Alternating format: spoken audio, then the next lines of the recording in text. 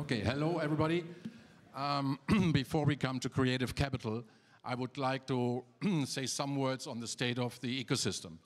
And my hypothesis is that for a successful ecosystem, you need a clear identity center. So it is the Silicon Valley or it's Israel as an example. You have to have acceleration of scale because in the past we have tend to build organizations specific for countries and not on a higher scale. And the third one, and which is our topic afterwards, will be strong financial environment. So I think on the identity center, it is getting more and more obvious that Berlin is taking the lead here for several reasons. It's hip, it's cool. You have a great, you have a great comparison in terms of cost base. So that is one indicator. The other indicators are, if you look how many people are going to Berlin as a fresh pool of thought and of working force, you see that it is per quarter a high inflow in Berlin. And if you compare these numbers also to people from foreign countries that come to Berlin, it's also speaking a clear message of how attractive Berlin is. So I think in terms of identity center, I think we can tick box it. So in terms of acceleration of scale, I think the last years, especially with second-time entrepreneurs, we have seen that people start to think more global and also build more global companies. We have seen these examples which became global, and also we have seen that the great work that the Summers have been doing for Groupon. We have done something similar for some shopping clubs that we did internationally roll out, and for the couponing model as well. So we launched like 20 companies in the Groupon model and in the shopping club model, and only in one country we managed not to be a market leader.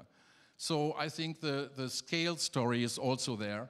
And the last story is probably the most interesting one because it's the most difficult to work on, which is the strong financial environment. So if we look, so here is a view on how many public companies we have in the different regions. And you see that we are still lagging behind a little bit. It's getting more obvious if you compare the market caps. So whereas pure internet market caps is 640 billion in the US and 130 billion in China. If you look to Europe, it is only 7 billion. And most of that is mail.ru. So how does it, and if you get into, do a deep dive, then it's even getting more interesting. So the venture capital per capita, you see how big the difference is between Silicon Valley and Israel and Europe. So I think there is a great deal of work we still have to do in order to make it very, to keep up here and to improve. But this is for me the most interesting slide. And not only the invested capital speaks a clear language, for me the most interesting number here is the median round size. Whereas the median round size in Europe is 2.94 million, so in US it's 4.75 and in China it's 10. What does it mean? At the end that means that the credibility that the financial investors give to small companies is way higher because they think they become bigger, and therefore they get way more money from the VCs and can have this money to also build bigger companies there. I think that is the biggest structural disadvantage we have. Yeah, just to give you a data point on that. So when we were building up our couponing business, at some point in time we had the same numbers like Living Social, meaning like 14.5 million revenue per month and 4.5 million of margin back several years.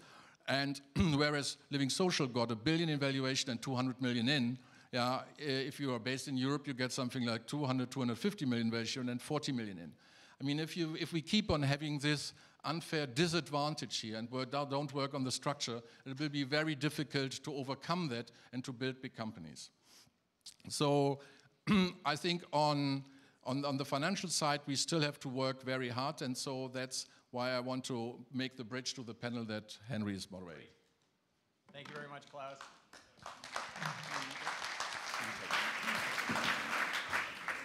So let me just briefly reintroduce everybody so you have a good sense of who we have here.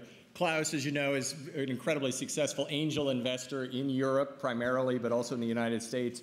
Bruce Aust is the global head of business development for NASDAQ, which is one of the world's biggest public stock markets and technology providers to other markets.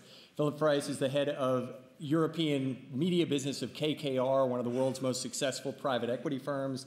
And Tim Draper is the founder and CEO of Draper Fisher Jurvetson, which is one of Silicon Valley's most legendary and successful venture capital firms. So really what we have here is the full range of capital providers to all ranges of companies and so forth. And so the first question that I have for the panel is, given this incredible wealth of capital providing here, is the system perfect now? Can anybody who gets capital need it? Are we perfectly efficient?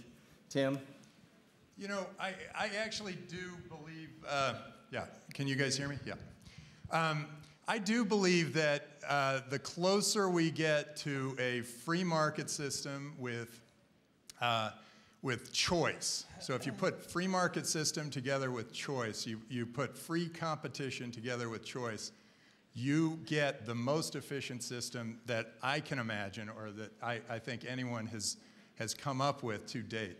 And I think that has been, I think that's a really powerful thing. I think that has the ability to be the most efficient way for all of us to deploy capital, and for that capital then to go into the right hands. And so why is it the United States now is still has the best range of capital providers in the world? What's going on in the US versus here and in China and so forth? You want me to keep going? Yeah, well, you can, okay, or Philip can jump in. Or, go ahead.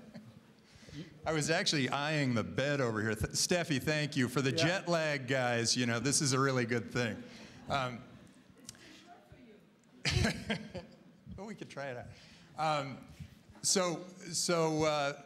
Here's what I think. I think the U.S. is, the Silicon Valley has created this just incredible machine, and I got to grow up and watch it turn from apricot orchards to what it is now, this incredible machine of strength and great economy, and it rebuilds itself. In some ways, the U.S. is resting on the laurels of the Silicon Valley, and a little bit resting on its own laurels. And so it still is the best place in the world, I think, to go start a business. But it has allowed other countries to come up and compete with it. And that competition has become even fiercer as the internet has allowed us all to be closer together, and geographic borders are falling. And so we're all able to very aggressively compete, but the countries are now forced to compete for the great minds and the capital of the world. And they're seeing that. And so... and we'll talk about that in more detail. So Klaus... So I don't think it is at all about getting the money. I think the right financing partner and structure is the most underestimated factor of correlation to success. If you look at just the companies where I'm a happy board member, like the Stardust or the Spotifys and the Klarnas, the impact that the financing partner has on the daily business is so huge that it is a very, very complicated choice for everybody to find the right partner there. So I think at the end, on the last miles to become a really big company and very successful company, I think the correlation is 70 to 80% to have the right partners that give you the right decisions to steer your business. So in other words, you don't just want money from somebody, you want their expertise and their connections and their help building the business. Yes, I mean, you look what happens. There's an entrepreneur that starts a business, and normally he's young. So, and the moment he starts, at the beginning, he has a challenge in finance, he has a challenge in PR, he has a challenge in building an organization. So everything he has never been through to in his life. So it is very, very helpful if you have a partner that has gone through that and can give strategic guidance on these kind of things. So Philip, jump in. Why is Europe behind the US in this one area in terms of angel capital, entrepreneurialism, and so forth? Talk about what you do relative to that.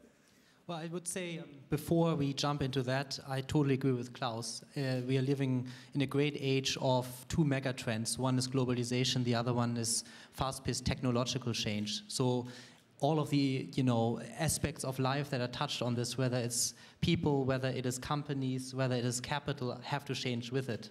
So if we look under the hood of where the capital is coming from, also to your point, is actually radically changing. While I'm representing one of the largest pools of capitals, residing in the United States, if you look at who my capital sources are behind who we are, that has radically changed over the last 20 years. So you will see a much larger share of Asian or other sovereign wealth pools of capital.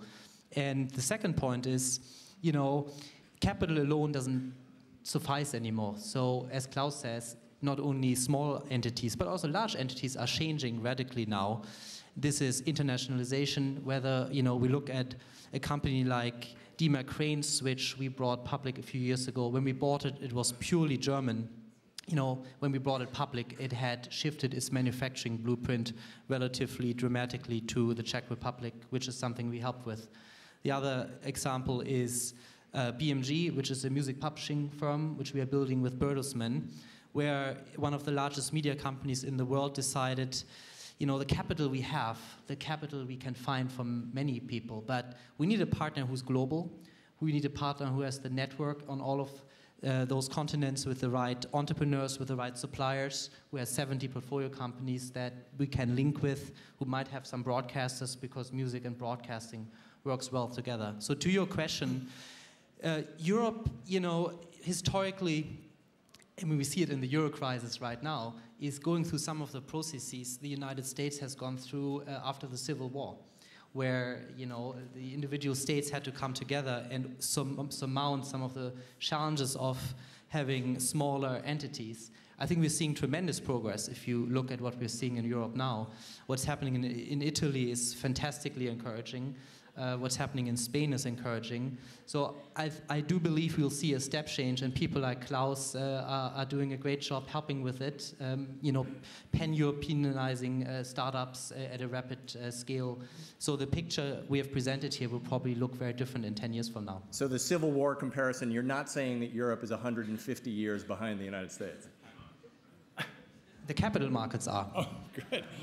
Doesn't appear that way to me. So let's just bring Bruce into this. You go back to the 1990s, the IPO market was incredibly important to innovation. It was the exit. It was what so many companies were aiming for when they got funded.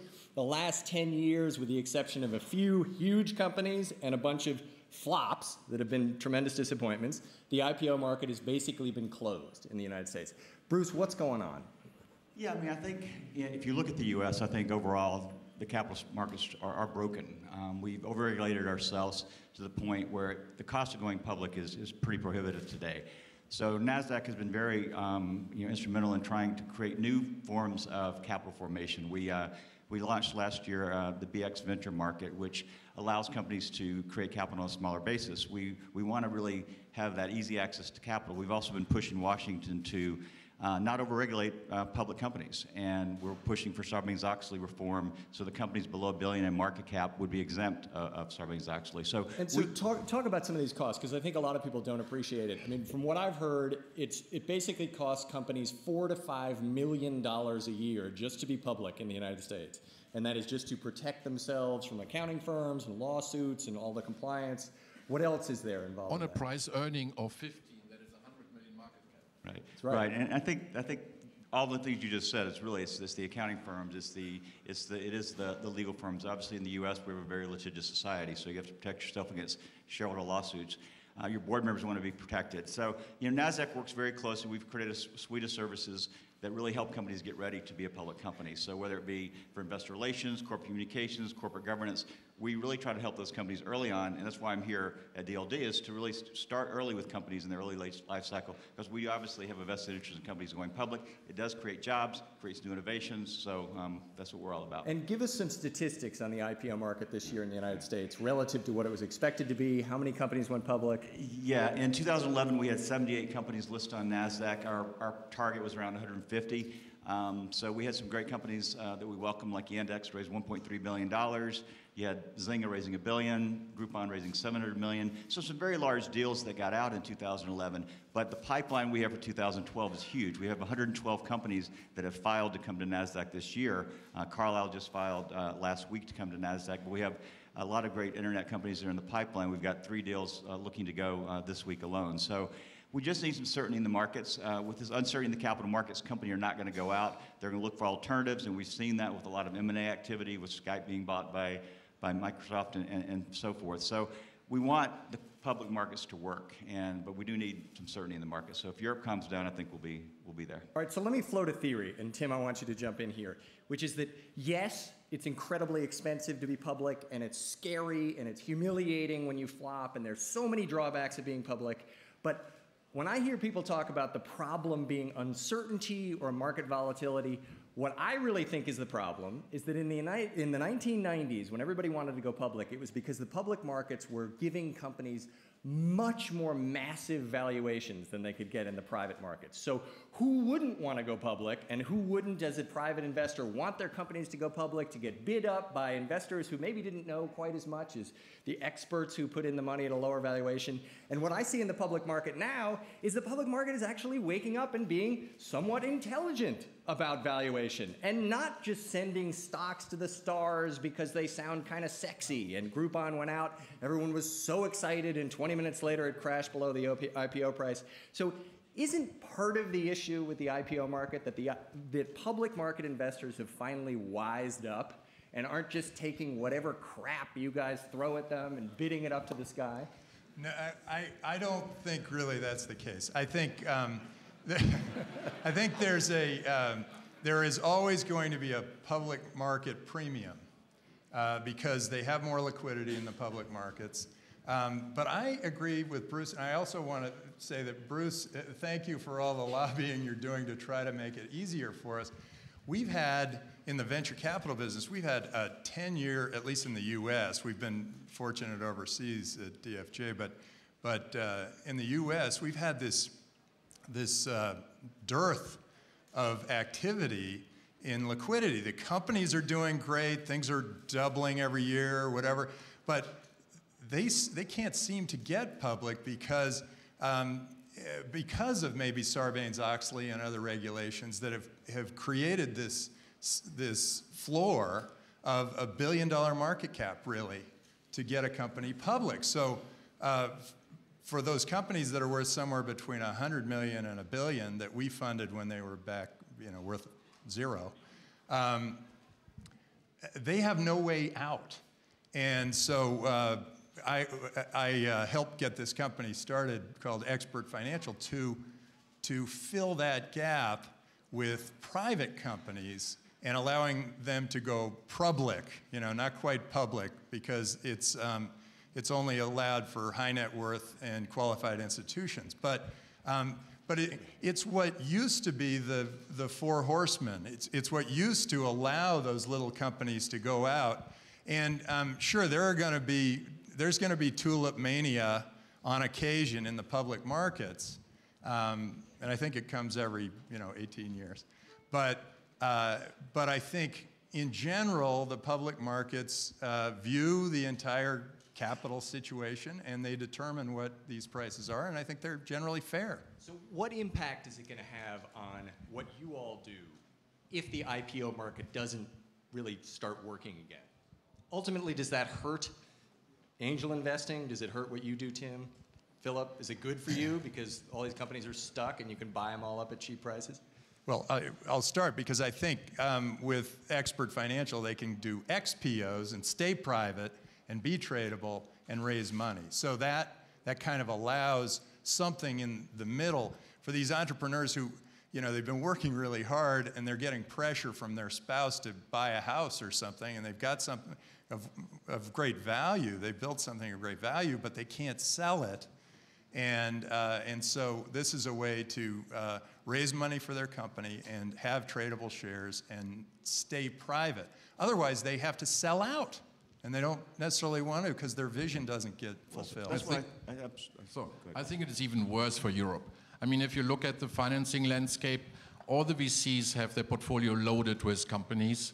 And if these companies, I mean, let's face it, the US companies can only buy some of the portfolio companies of the VCs. So if the VCs can't clear their portfolios through IPOs or other ways of selling companies, so they don't recycle the money, so they won't get fresh money, and then the whole system will be combusted. And I think we'll have huge effects on the whole ecosystem. But I think that's, fundamentally goes back to my point that the capital markets are basically broken in the U.S. We need to find ways to fix it. I think experts done some innovative things. We've got other markets like Second Market that are looking for new ways to raise capital. That just tells you there's something that's not there today. But at the same time, there's not just one thing that's affecting the capital markets today.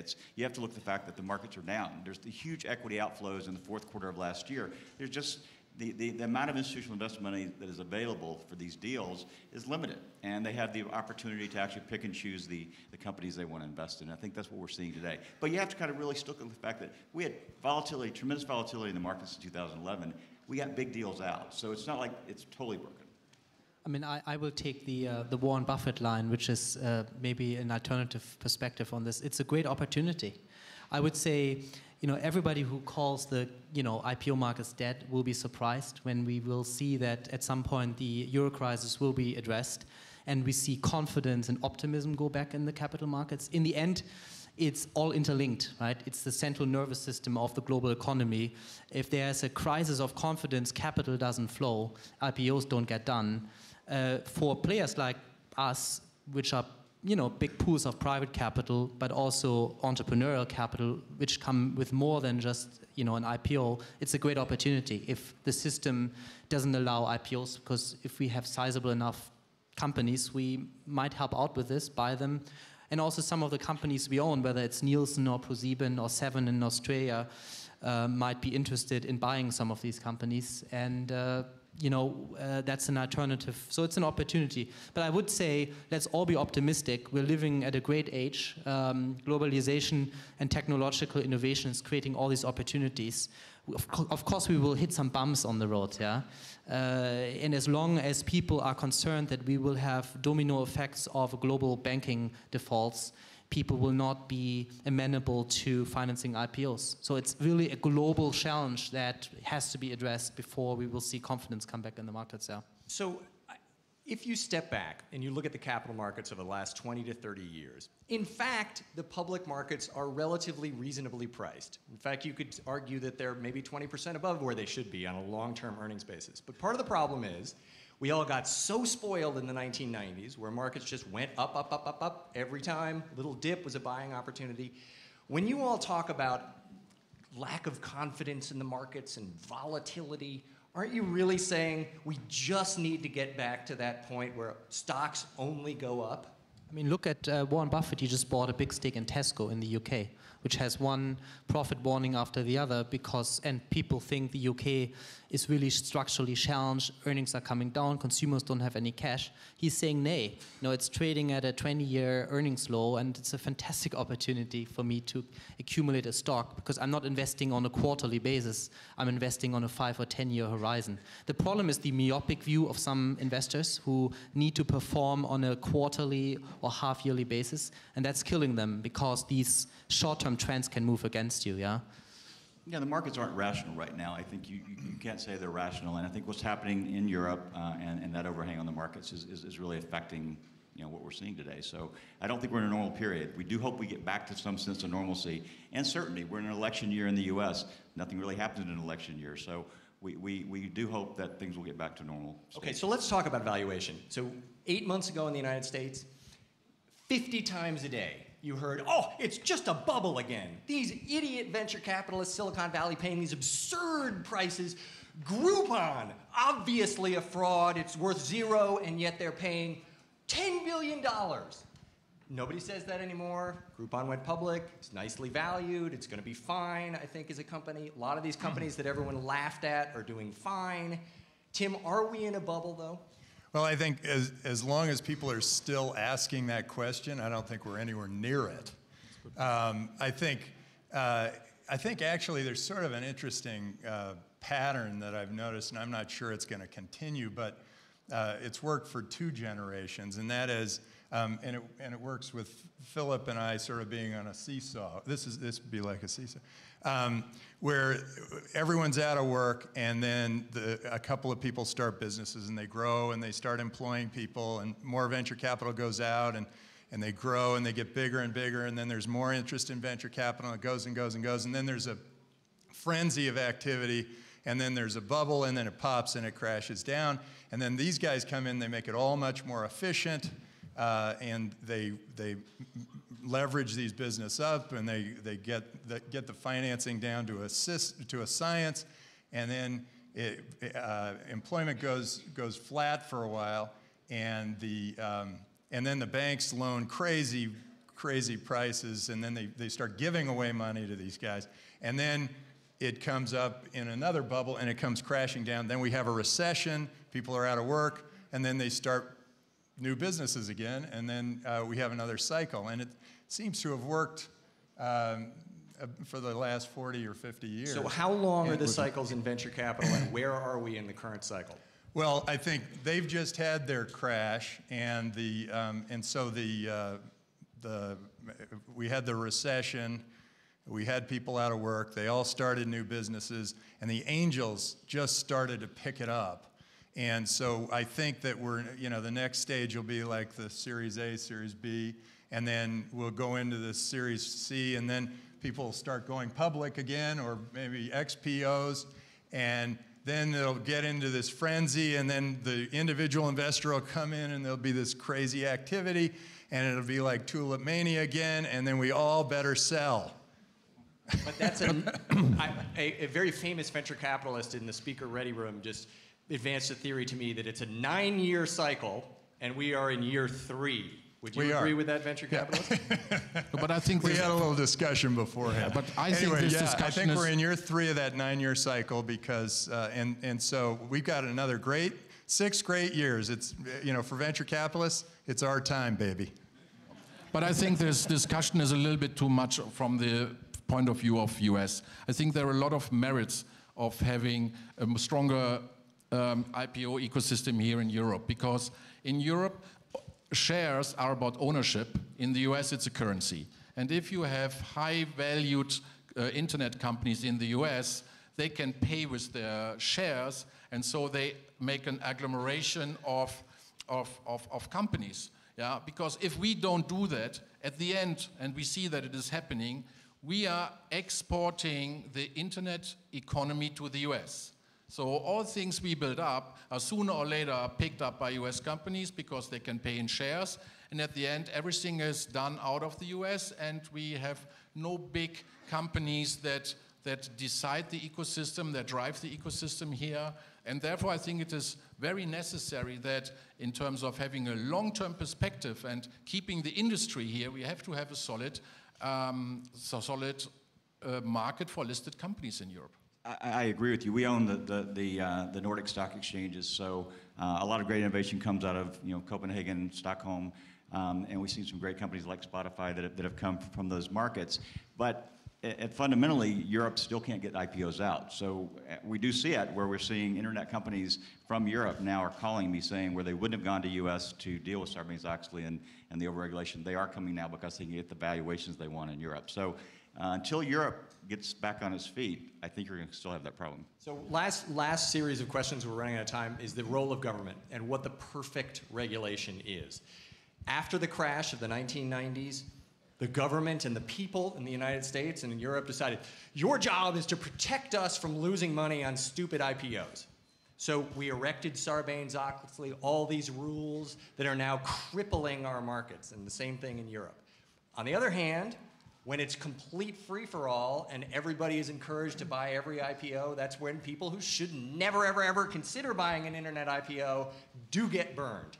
So what is the right level of regulation, and how close are we to it? Well, I'd argue that less regulation is better in general, but I do believe that the governments have to start to compete in this way, and I think we will start taking our companies out in the places that the the governments are the most friendly to business. And I've had interesting experiences there where I was in Ukraine and they said, you must invest in Ukraine. And President Yushchenko said, you must invest in Ukraine. And I said, I'm never going to invest in Ukraine. What are you thinking? And he said, why not? And I said, well, because it takes 6 months and 23 bureaucrats before I can even start a business here. And he said, that will be 1 bureaucrat, 1 week. Now, it didn't really happen, but at least he had the message, and it was a strong message that we are going to compete for you guys. We're going to try to be out there for entrepreneurs and for new businesses, and I think that's going to work. I don't know what the right level of regulation is. I just know that we've got too much now. I would totally agree with that. I would say that regulators around the world are very open because it's all about jobs. Wherever you are, Europe, U.S., it's all about jobs. And venture capital, the new entrepreneurs in this room, create jobs. And so they are listening to us, and they do want to find ways to stop the regulation. Again, election year, probably not getting a lot done, but in 2013, we're hopeful. Great. We're out of time. Thank you very much, gentlemen, and thank you.